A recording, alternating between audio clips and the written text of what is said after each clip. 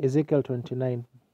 In the 10th year, in the 10th month, in the 12th day of the month, the word of the Lord came unto me, saying, Son of man, set thy face against Pharaoh king of Egypt, and prophesy against him and against all Egypt.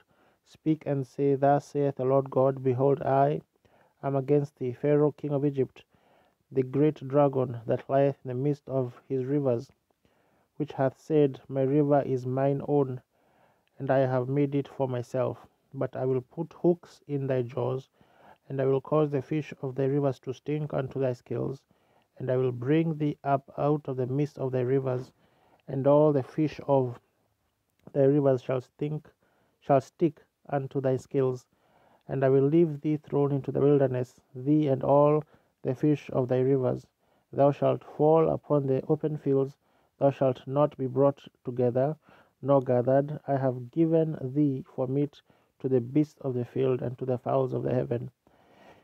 And all the inhabitants of Egypt shall know that I am the Lord, because they have been a staff of reed to the house of Israel. When they took hold of thee by thy hand, thou didst break and rend all their shoulder, and when they leaned upon thee, thou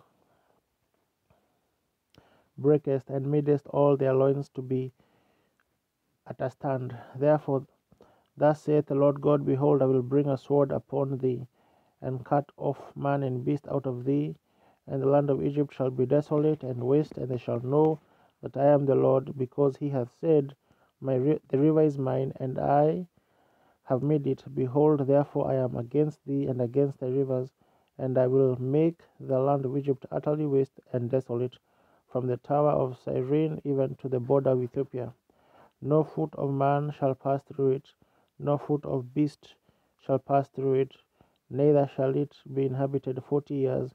And I will make the land of Egypt desolate in the midst of the countries that are desolate, and her cities among the cities that are laid waste shall be desolate 40 years. And I will scatter the Egyptians among the nations, and will disperse them through the countries.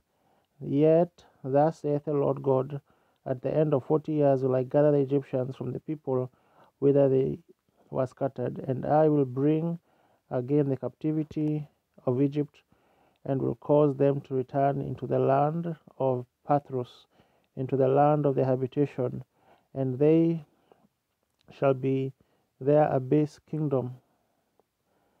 It shall be the basest of the kingdoms, neither shall it exalt itself any more above the nations.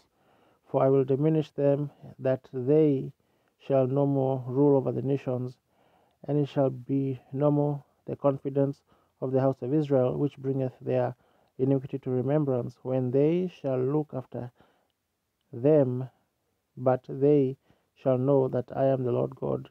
And it came to pass in the 7th and 20th year, in the 1st month, in the 1st day of the month, the word of the Lord came unto me, saying, Son of man, Nebuchadnezzar, king of Babylon, caused his army to serve a great service against Tyrus. Every head was made bald, and every shoulder was peeled. Yet had he no wages, nor his army, for Tyrus, for the service that he had served against it. Therefore thus saith the Lord God, Behold, I will give the land of Egypt unto Nebuchadnezzar, king of Babylon, and he shall take the multitude, and take her spoil, and take her prey, and it shall be the wages for his army. I have given him the land of Egypt for his labor, wherewith he served against it, because they wrought for me, saith the Lord God. In that day will I cause the horn of the house of Israel to bud forth, and I will give thee the opening of the mouth in the midst of them. And they shall know that I am the Lord.